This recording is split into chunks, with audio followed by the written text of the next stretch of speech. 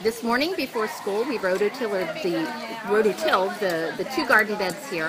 Fourth grade is going to take on these two beds as our own.